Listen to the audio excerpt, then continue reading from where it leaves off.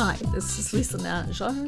I'm Lisa Nage. This is my co-pilot for the day, Chloe McLean. Hiya. Today we're working with some black Nara paper, and we're going to be working with some Nara inks as well as a little bit of, well, no, I think it's just Nara inks today. No, we've got as well some Jacquard Pinata brass. I'm gonna as well remind you, although I am not wearing gloves, I'm gonna advise you to wear some gloves because inks can be toxic and they definitely stain. Please as well, do take some precautions, wear a mask. I am not wearing a mask because I'm talking through this, but I do have some ventilation going, and I certainly advise, please do take some health precautions, wear a mask, be safe. So what's this that just went straight down? So this is blending solution, alcohol blending solution from Tim Holtz. You can use alcohol, 99 or 91 or higher percent isopropyl alcohol with most alcohol inks. Because I am working with inks that have whites in them, these Nara inks, they have white in them. They are pastels, so they are mixed with colors. If you're working on a black substrate, you're going to be needing to use white to have your ink show up. So because I'm working with these whites, you really want to be using a blending solution. And a blending solution is something that's going to help those whites show up, help the whites blend, help the inks blend together, and they're gonna help those whites show up against the black. You can use, as I said, isopropyl alcohol 91% or higher with whites. However, they don't work as well as a blending solution. Blending solution has glycerin and ethanol in it, so it helps those inks move more smoothly and blend together better. Now you're using regular non-pastel inks there to kind of tint those whites. I am. It's going to give them a lot more richness and darkness. Around the edges you can see I'm keeping a lot more whiteness. I'm kind of going for a spacey look here. My composition is going to be a bit of a space thing. So I'm keeping a lot more paleness around the edges, and I'm adding a little more depth of color towards the middle because I do want a lot more richness of color in the middle. So I add a lot more color to that pastel ink to get more richness in the middle, and I'm going to try and keep those blending a little bit in the middle but not too much together. So I'm going to use this little hand pump, as you can see, that I've got from Tim Holtz again. It allows me to blend those inks together with small puffs of air rather than large amounts of air like I might get from, for example, a hair dryer or an airbrush or canned air. Canned air. Canned air is a very cool little tool to use. Please keep the straw with it because that will give you a lot of directionality, but canned air is a lot of fun to use. The hand pump can be tiring on the hand, but I do fairly small pumps with my hand, and I give myself a rest. I can switch from hand to hand if I want to. As you can see there, I do. But it gives me a lot of control, so I can fade out those edges and give it a little more direction into the middle. As you can see, I want that middle to mix, but not too much. So I'm just fading out the edges there, blending the middle just a little bit, not too much, getting a bit of a line in there.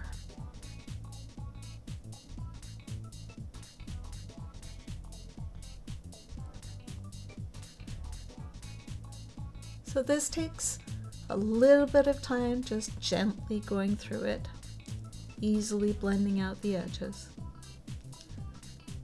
As this goes along, I'm thinking about what I want to do next with the metallics, because I know I'm going to add some metallics in here towards the end of the process. And I'm thinking about where I want to lay those metallics out in order to get the impression that I need to get.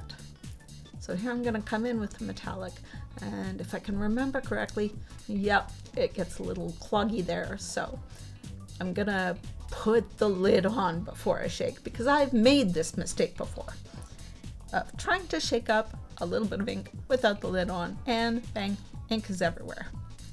I do recommend people maybe keep a sewing needle or a pen about, because it does help to unclog those tips of the ink bottles. So I've laid the metallic down along the center line because I know I want to move it out towards the edges. And laying it along the center line lets me blow it out towards the edges. If I wanted it to go back towards the center line, I'd have to put it out along the edges so I could blow it back towards the center line. And you're able to move it because of the blending solution that you've got it down. It's floating on top of the blending solution right now? Exactly. I've still got enough blending solution to move it right now. Metallics do also need blending solution. They're quite heavy. They contain things like mica and metallic bits in them, so they do tend to be heavy, and they tend to fall through other inks. So they need blending solution for that floatiness that blending solution gives. So it's best if you have some blending solution to work with them. You'll note now I have laid some blending solution into the kind of clumpy bits that I had so that I can move them better. And you'll see that the blending solution actually kind of breaks through the ink a little bit. So I have to be aware when I am ever adding blending solution or alcohol to a piece, I'm going to be breaking through my inks a little bit. And you can see I'm pointing that out, how that breaks through and how that moves those metallic chunks quite a bit. So it will create textural components for you, so you can be aware of that and play with it a little bit. Learn how those blending solutions work with different inks for you, because they will work differently with different inks. They're going to work differently with whites, colors, metallics. And it works differently on different paper types. On this synthetic paper, it does cut all the way through back to the substrate. It does. It cuts through really, really nice and deeply to that substrate on the Nara paper. Some other papers stain more, so Yupo stains a little more deeply, and when you put down a drop, you might not cut right the way through. You might still have colors where they're staining. So again, it's a matter of trying it out. So in this little syringe here, I have 99% isopropyl alcohol. Again, we're looking at what this is going to do is cut through the ink when I lay it down. And I'm looking for a textural component here. So this is a really directed line that I'll get out of it because it's got quite a small tip on it. So I can get quite a direct line or a direct drop out of it from that little point.